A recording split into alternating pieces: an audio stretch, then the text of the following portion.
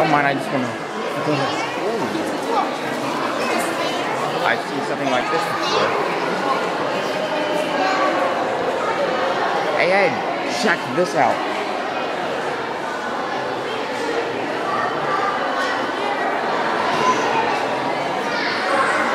What do you think of this? Yeah, I know what you're gonna think. It looks like an ostrich. I know. Well, it is. This is a Struthiomimus. If you let me just go down there. It's not too difficult to imagine how these dinosaurs were with today's ground rules.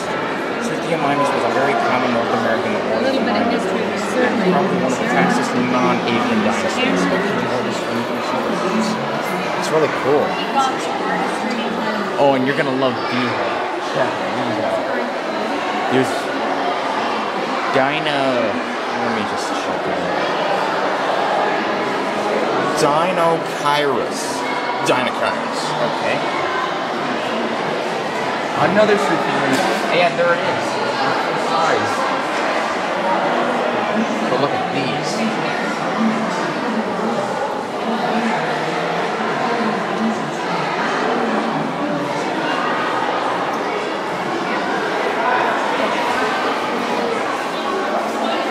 What do we have here? Oh my god. Yeah, I heard of this, Grandma. That's a Deinonychus. Yeah. Archaeopteryx. Oh, I am, alright.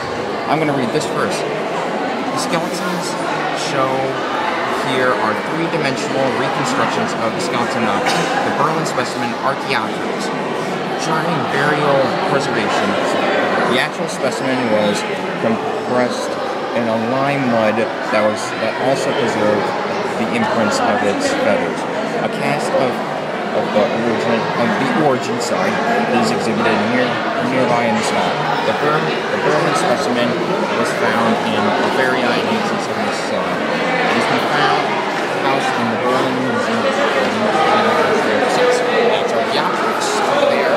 I'm going to get to Deinonychus. All right. See him. In North America, the best-known non-avian Miniraptor is Deinonychus. It was originally described in 1976. Well, that's Deinonychus.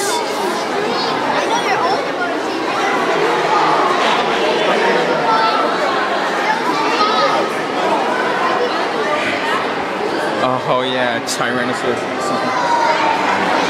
The skull was first complete. Tyrannosaurus skull was collected. The master dinosaur hunter, Barnum Brown, collected it in 1908. And it remains the best therapeutic skulls. Although Tyrannosaurus its skeletons are quite rare, fewer than 15 partial specimens have been found. Tyrannosaurus was the largest, most fearsome carnivore of all time. Most enormous pointed teeth, and I'd like to show you. Oh, we all know these teeth. And Tyrannosaurus.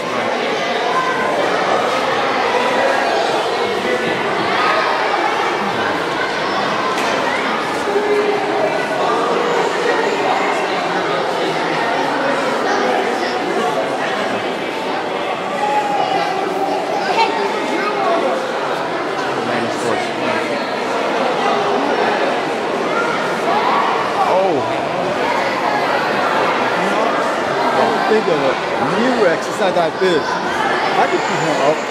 Huh? Really? But he's still a mean carnivore. He's got those teeth. Oh, and what about Allosaurus? The biggest meat-eating dinosaurs like this, Allosaurus and the nearby Tyrannosaurus have large skulls with a number of holes and openings. The hole of the attachment with. I can't spend my time reading all of this. But I mean, I am just gonna like view it all. Yeah, but you know this already. Yep. I mean, I still love dinosaurs. Always will. Alice. And look at this. It's eating what it's eating. Oh yeah, you're right. Yeah, it's eating that. Right there. You remember Apatosaurus? Yeah. I think I want to see this side. I gotta tell you these. You know, whatever Allosaurus ate Apatosaurus. Or of course Allosaurus ate Apatosaurus. Thanks, Zoe. Ooh, I remember this.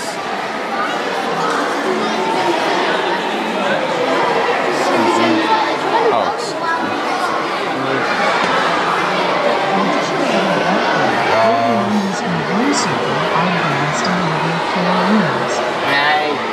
I figured that out.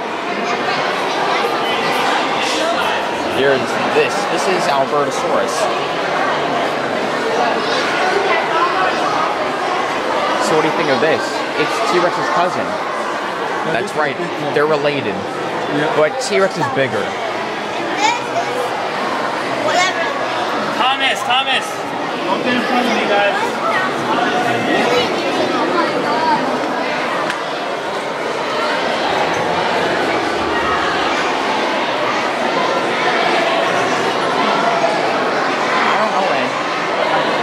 Full-size Tyrannosaurus Rex. Oh, and Ed, this last pile is here. That's on adult Albertosaurus, and that's the baby Albertosaurus. I think that's a baby Albertosaurus. Is it? Albertosaurus.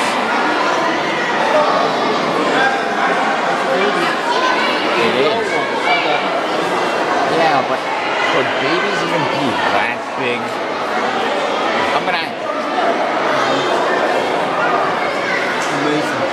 Yeah. Hey, T-Rex, you don't scare me. You're dead.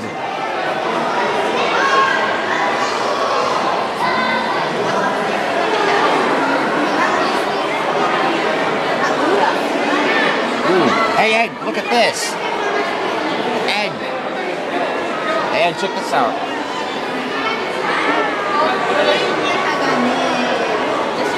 This one you too, is it? Well, they feel like rocks, so they have to be real. Yeah, it's just so cool to be standing in front of, like, a dead dinosaur. Oh, hey, I was gonna look at the Apatosaurus. You wanna check him out? Okay.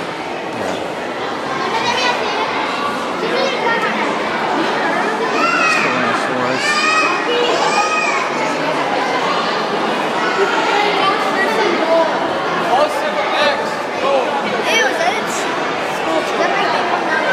Look at that tail. Something even like Indiana Jones can't beat.